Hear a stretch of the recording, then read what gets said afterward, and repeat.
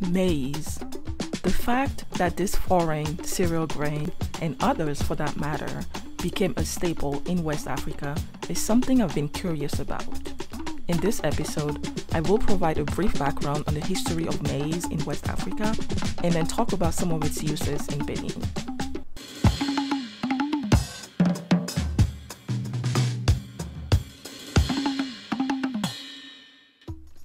Maize, aka corn, is one of the most produced cereal crops, if not the most produced in West Africa. Specifically in Benin, maize, also known as Agbado or Gbade depending on the region, is the number one produced and consumed grain. Indigenous to the Americas, it is said to have been introduced in West Africa somewhere between the late 15th century and early 16th century by the Portuguese. In a pretty short period of time, maize has become the main staple crop in many parts of West Africa, replacing traditional grains like sorghum and millet in many regions. So why is that? The quick answer probably revolves around words like slavery, colonization, and modernization. Focusing on colonization, and to cut a story short, my understanding is this. Once the colonizers took over West Africa, they started leasing lands to other European settlers, displacing the inhabitants of those regions. Some moved to less fertile areas, and others stayed to work as laborers because they had no other choice. In exchange, they had to grow food for their white masters. That includes corn. Okay, truth is, they were probably given maize sacks in return because corn was said to make a strong labor force.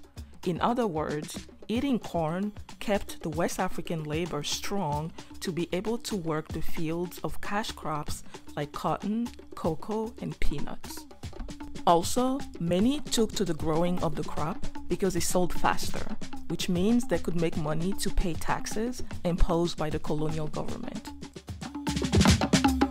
To summarize, the colonizers basically stole land from indigenous people, manipulated their food and agricultural policies, and took corruption to another level in order to get what they wanted. Something to keep in mind is that growing maize has destroyed our lands over time due to the amount of fertilization required to grow it. Oftentimes, after being used to grow corn, the piece of land loses its value in terms of richness of soil. Okay, back to Benin. Because corn needs water to thrive, it grows the most in the southern and central part of the country. Food consumption in those regions is dominated by maize-derived product. In the northern part of the country, food consumption is still dominated by millet and sorghum, but corn isn't too far as well. The majority of corn grown in Benin is the white corn. I've also noticed that our corn isn't as sweet as the corn I buy here in the States. There are many different ways we consume corn in Benin. I will briefly introduce some of them here, and in future episodes, I will talk about these dishes in greater detail. Overall, we use what I'm going to call young corn and old corn. Harvesting is usually done by hand by smallholder farmers.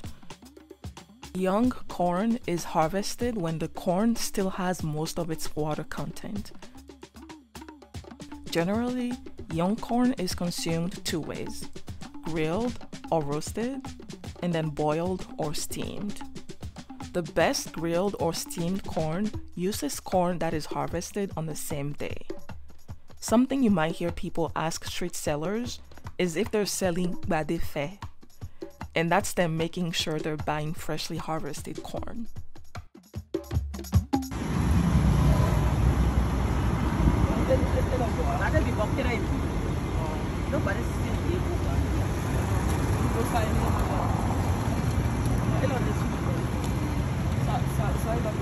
Old corn is harvested when the corn has lost most of its water content. Once it is harvested, it has to be dried again to further reduce its water content. If during drying time it rains, the farmers lose. so they have to pick the right time to harvest and dry the grains. After drying, the corn kernels are removed from the cobs. And then, just like we saw with the sorghum, winnowing and cleaning of the grains is usually done prior to storing or selling.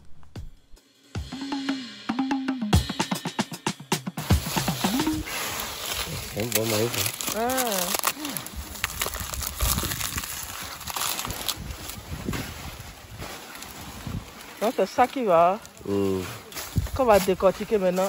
Et...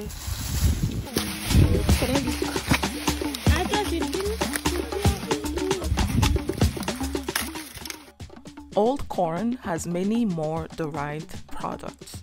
The end maize products are mainly classified as pastes, porridges, and beverages. And the base of these products is either dry milled corn flour, wet milled fermented moist flour or dough, or wet milled fermented corn dough obtained after sieving the moist flour.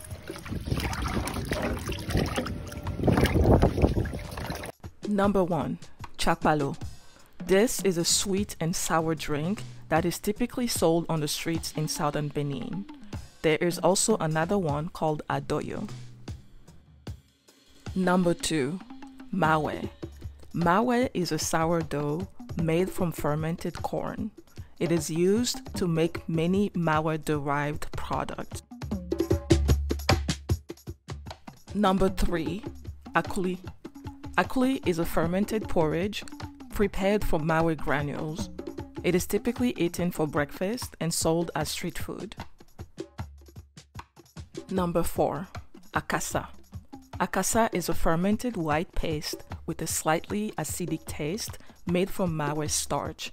It is typically wrapped in leaves and sold as street food. Number 5. Cocoa.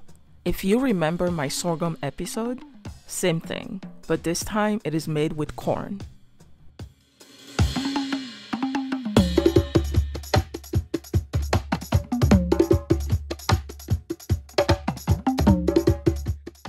Number 6. Thick corn pastes. These are eaten with stews or sauces, and they can be made from corn flour or toasted corn flour.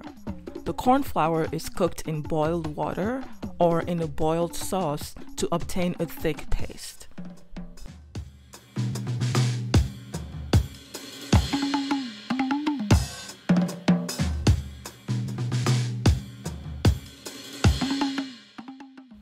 There are many more, sometimes combined with other ingredients like peanuts or cowpeas. For example, I have not even covered any of the corn-based snacks that we eat, but I hope to discuss more on our corn-based dishes in future episodes.